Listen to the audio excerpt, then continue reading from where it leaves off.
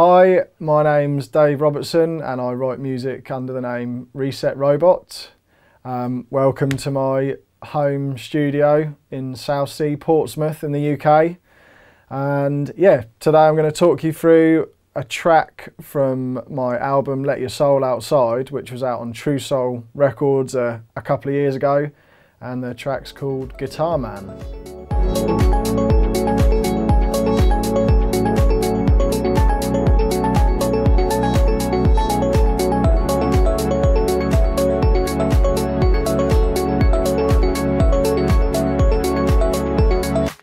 So I started this project with this organ sound using the PX7 FM synthesizer, and if I just solo it here, that was the first sound that I worked on within this track. I don't use this synth very often at all, but I found something quite pleasing about that sound in particular. Didn't have any idea where it would go after that. It wasn't a preset, it's just normally I start off with all my sounds just as a initial patch and then kind of noodle around from there. So yeah, that is just a kind of bog standard, that's sort of me just tweaking the initial patch basically. So let me just get this back to how I normally work with it. Yeah, there's so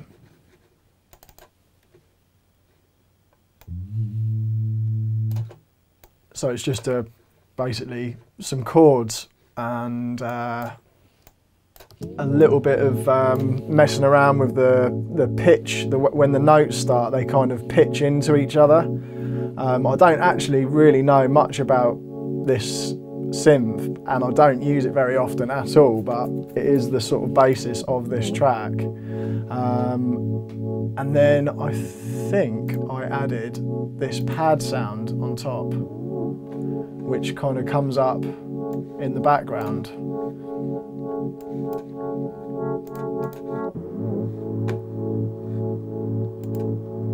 And it's got a distortion on it, and that is again just basically two sawtooths, two oscillators with some chorus, and then automation on the cutoff, and a parallel channel in Reason with a Scream 4 distortion on there. So I mean, pretty basic stuff on that layer, to be honest, but I think it was really effective to kind of build that intensity in the track.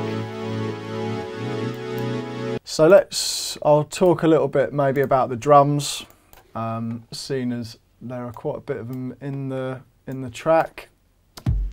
So yeah, the drums are fairly mellow in this, and they sort of consist of, yeah, sort of standard house beat really, and I've got the kicks, two kicks, bust, and then those are layered up, one more toppy kick, and then maybe something a bit more thuddy and mid-rangey. And so there isn't any processing on the kick bus, but there is, I believe, some processing. That kick bus then runs into a bus with all the tops percussion, and there's a tiny bit of compression on that bus using this. It's a Moog DSP C670 compressor, and it's literally just touching it really. Yeah, not much at all, but I just find that kind of pulls it all together a little bit. And pleases me. Whether it makes any difference at all, I don't actually know, but it's a bit more, it makes me feel better. So yeah, within that beats bus, I've got the kick bus, I've got a ride bus with a main ride and then a few parallels, so a reverb and distortion on the ride as well. So the different ride elements would sound like,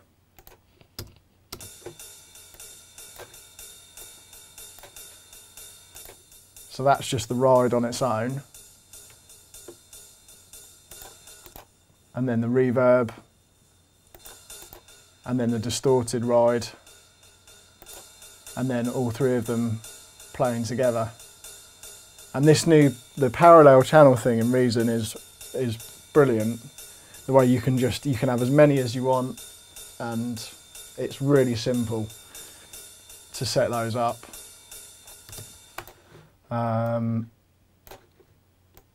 So yeah, and then I've got this sort of techno-y, I suppose, chord kind of stab running along that pretty much runs through the whole track, and I made that using the Thor synthesizer again. It's quite heavily echoed, so without the echo it sounds like that. And I've also got a parallel channel running on there with a pulverizer distortion unit, which is sort of squashy, filtery distortion thing, which is quite nice. Again, this synth is made, well yeah, I guess I sort of made this myself. So I used the wavetable oscillator on the Thor, which is really nice, and a noise oscillator as well, and then it's shaped with the shaper here on the sine setting. So without the shaper it sounds like that, and then with the shaper sounds like that. It's really filtered down, and then a really tight filter envelope, so low decay, attack, sustain, etc. And that is a nice element, you know, that's kind of a nice element when the track's getting mixed in. If you're DJing the track, that sounds really nice coming into another track. Along with this effect stab, this sound is quite recognisable as well, and that's basically just a little synth stab in a redrum, and then running into an echo unit and the Audiomatic transformer thing which comes with Reason. So yeah, I think I didn't really, as I said before, I didn't really know where this track was going to go. I had those two pad sounds, and then the beat was fairly simple to put together. You know, it's not a sort of very scientific beat. There aren't many edits. It sort of just runs through quite linear. Let me just solo the hat and claps. I've got a few different bits layered up on those, I think. Yeah, so there's just hat one, which is again really simple, just a one shot sound, no processing on that at all. I haven't changed the pitch, I haven't done anything to that, so very lazy on my part, but if it sounds good when you put it in, then I don't feel that you necessarily need to change it. But I probably could have put a bit of reverb on there if I'd wanted to, or probably should have done. The clap is a layer of 2 claps, so yeah, just I think that's a 707 clap, yeah, and sort of a cut out of a house loop, and then I've got the level automating up and down just to sort of catch the snare out of that loop. And then I've got another sort of wider, more processed sounding clap on top of that. And that's two Vengeance claps spread out in a redrum on 2 channels. So that is the hi-hat and the clap element for that track. As the track progresses, I kind of bring in this light kind of belly sounding arpeggiator, which I'll solo.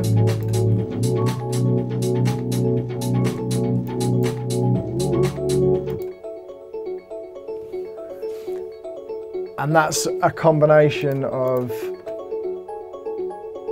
that's a couple of Thor synthesizers. The first one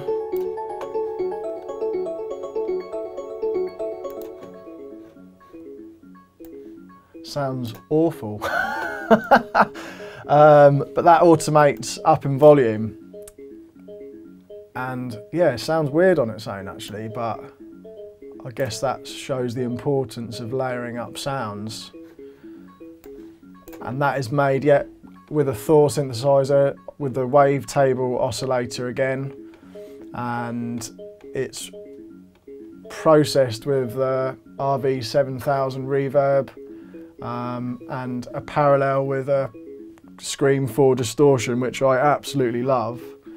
I pretty much put that on every sound, and a chorus, and there's a flanger on that parallel as well. And then the other layers that make up that bell are this glockenspiel sound,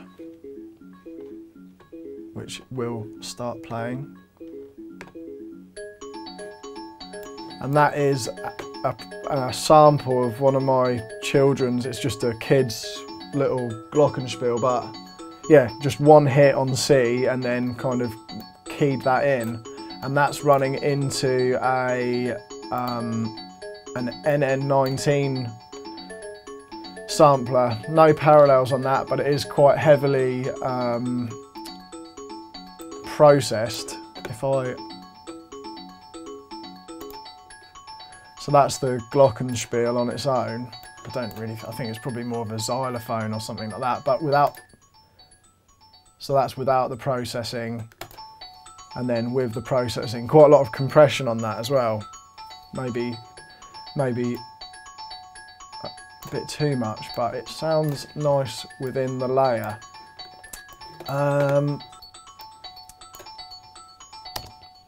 So what else have I got in there?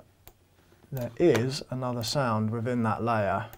So there's the glockenspiel, the bells sound, and then there is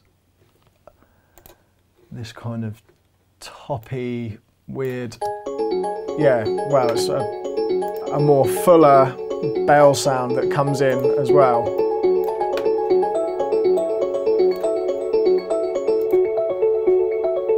Which has got a lot more mid-range in it.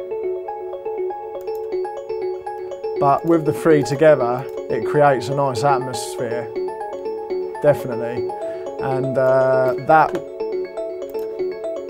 third sound was also made in the Thor synthesizer, wavetable oscillator again on the organ setting, and then quite a lot of reverb, and then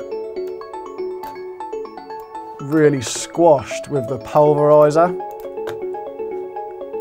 So if I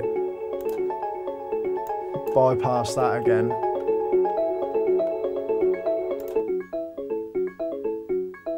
sounds pretty basic on its own, but then with the reverb and the pulverizer, it really sort of pushes through that nice atmospherics and harmonics and stuff. That's without the pulverizer as well. And with.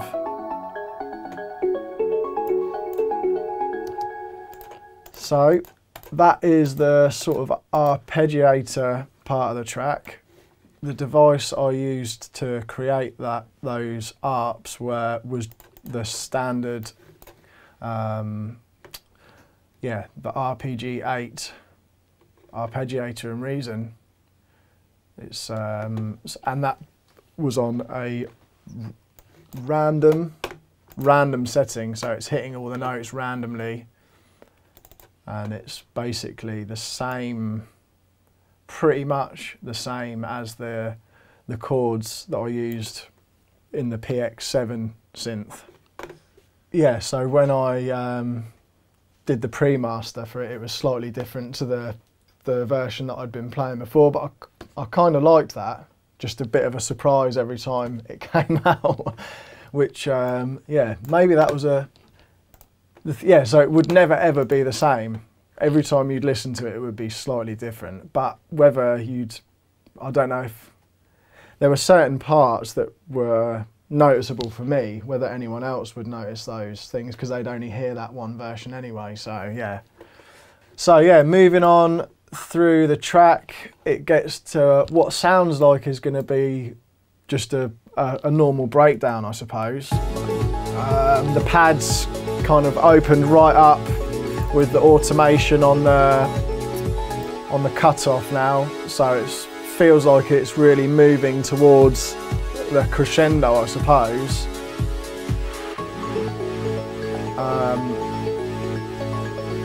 And then I switched the bells to change on the arpeggiator, so I've got an automation on the octave range and on the actual style of the arpeggiator at that point, so it switches to a different kind of arrangement at that beginning part of the breakdown. And then yeah, some breakbeats come in, two breakbeats, two Dr. Octo-Rex machines, one with a really sort of standard kind of live sounding drum, I suppose, which I did rejig the sequence of a little bit actually within there, which is great about the Octo-Rex, that you can kind of move all the slices around and everything. It's still really, really good. And then a kind of, yeah, old school, I didn't even realise it sounded like that, but they work really nicely together and adds quite a lot of yeah, really nice sort of feel in that breakdown. And I actually sent it away, so this track got sent off to be mastered,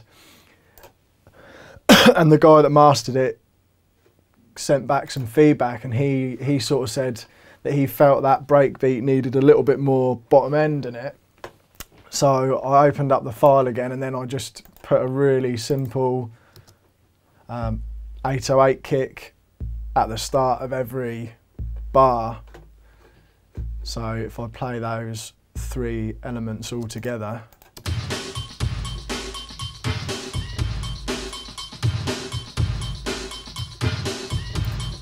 you get a sort of nice roundness with that 808 kick drum. And with regards to processing on those loops, there's a distortion on the first breakbeat, and then the second one is just completely raw, and I haven't done any EQ on either of them, which is good to know. And then what else have I got in the breakdown? So breakbeat comes in, pads opened up, the bells are kind of kicking off, and then I added in a really high siren using the Thor synth again. 2 layers that come in, which I will solo.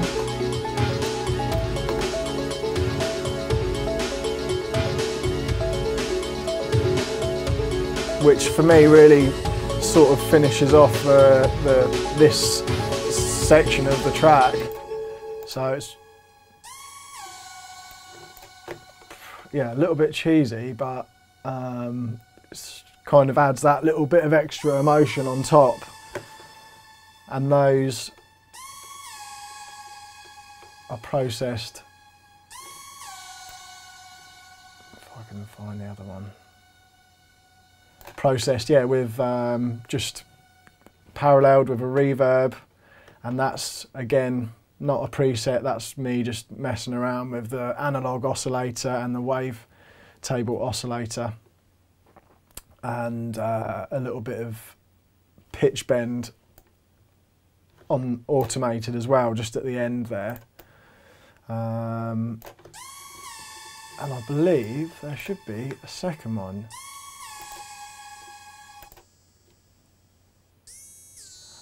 Yeah, that sounds dodgy, doesn't it? Yeah, so that's basically those sirens that come in on top of the track. And then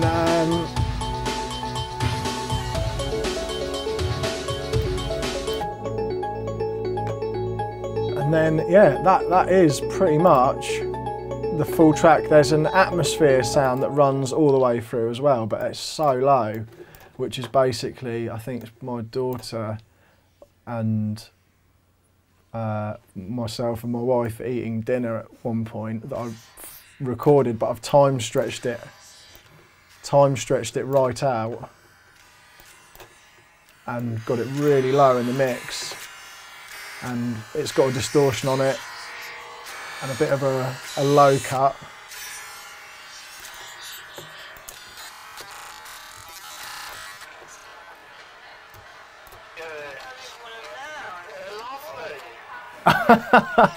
Yeah, so that's adds, I don't know whether, yeah, you can really hear it if you listen for it at the start of the track, but it's not something that you can hear later on. But I like to add those sort of things in just for, I don't know, yeah, just to sort of add something interesting if people are listening on headphones, or just so there's a little bit of atmosphere in the background. Bass line is, again, it's really simple. It's I made it using the Thor synthesizer, and yeah, proper basic.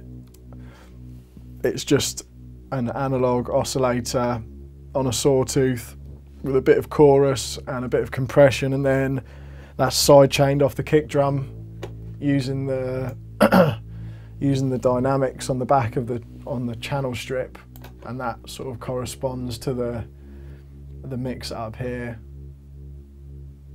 and that's, yeah, it's quite a bit of side chain on there, but yeah, so that's really basic, that bass part. There's another part actually, which is this kind of high pitched vocoded vocal,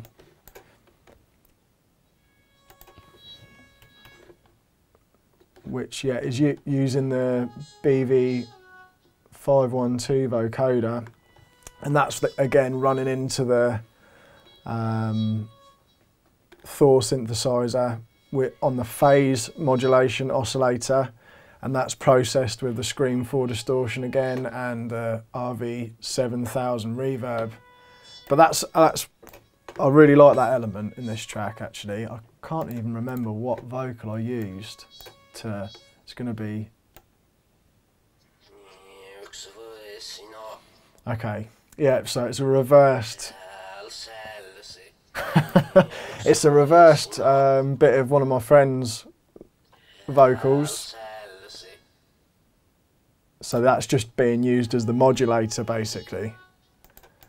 Yeah, so the carrier for that vocoder was the modulator is a vocal reversed within the NNXT sampler, and then the modulator, it's running into the vocoder, and then the carrier is the Thor synthesizer again. So if I just solo those two parts.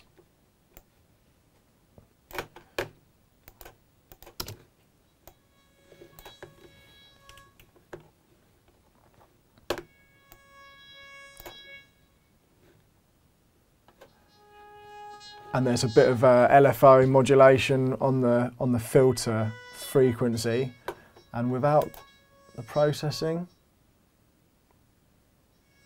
not much difference, but a bit of reverb and a bit of distortion on there. So that is the vocoder. So on the mastering channel, I've got the default mastering suite that is within Reason. It comes with all these lovely patches here, 4-band compression, 8-band compression, but I generally go for this default one, which is really, really gentle, and then just tweak it myself, basically. So, you know, I don't know exactly, I know the basics, but I just keep it simple with the mastering for DJing, for trying stuff out and sending out demos and stuff. I'll just keep it really basic. So just a tiny bit of compression. I don't put a limiter on there because I don't like how it sounds within this. A little bit of low shelf, high shelf, and a low cut, everything below 30. And then, yeah, that's basically it on the mastering. So it basically just turns it up a little bit, which is all I need for when I'm trying stuff out and sending demos out. And then on the sends, I've got a few sends set up, a reverb send, an echo, and sidechain compressor as well, for some reason. And those are just running on various bits through the track. So the compressor goes up and down on the clap a bit, and then the reverb and the echo are more on the bells and synths, but they are I use those for maybe automating and finishing off sections. If I want something to echo off, then I'll put it on a send. Okay, yeah, so with regards to the sequence, it is a really, it is fairly simple until it gets to that kind of crescendo, breakbeaty payoff at the end there. I did actually try coming back into the track after that section, but it just didn't work at all. So I just thought, right, I'm gonna have to just leave it as that and then kind of just let it tail off. So if I play this track, generally I play it as my last tune. It's a kind of nice finish to the night sometimes. Yeah, so if I was gonna play this in the middle of a set, I would probably just, yeah, obviously everything's still in time anyway, so you could still come off of the back of that breakbeat, and maybe a more talented DJ could squeeze it into their set and make it sound really good. But yeah, for me, this is definitely a set finisher. So yeah, running through the sequence again. There's a few little bits of the vocoder that come in and drop out again, and then the pad builds up and the bass comes in this first breakdown section, and then towards the end of the break the bass high passes out using the filters again on the sort of SSL mixer. You can see there the bass is sort of gradually coming out towards the end of that break. That's just to sort of try and give that little bit more energy when it does finally drop in.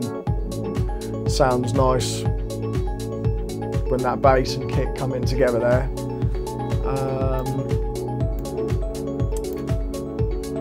And then, yeah, I put in this little pause just before the ride comes in as well, which is coming up.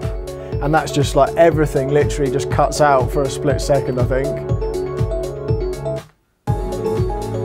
Which is something that Josh Rink always used to do, and I always thought it sounded amazing, so I thought I'd better stick one in one of my tracks. And there it is. And the ride comes in after that point as well, which I think sounds nice. Just a really basic sequence on the ride as well. And that is just a 909, processed 909, as I explained earlier.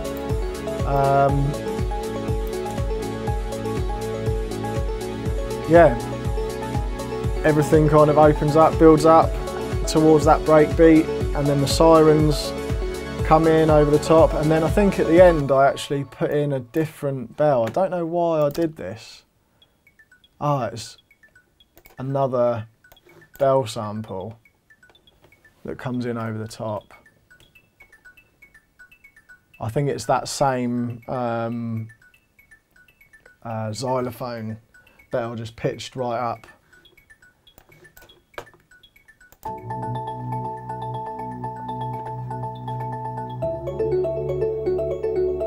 Yeah, I mean, it's really, it's a small difference, but it does give it that kind of extra little layer on top, I think, which sounds nice. And yeah, the track just comes down, filters down, everything fades off, and that is it.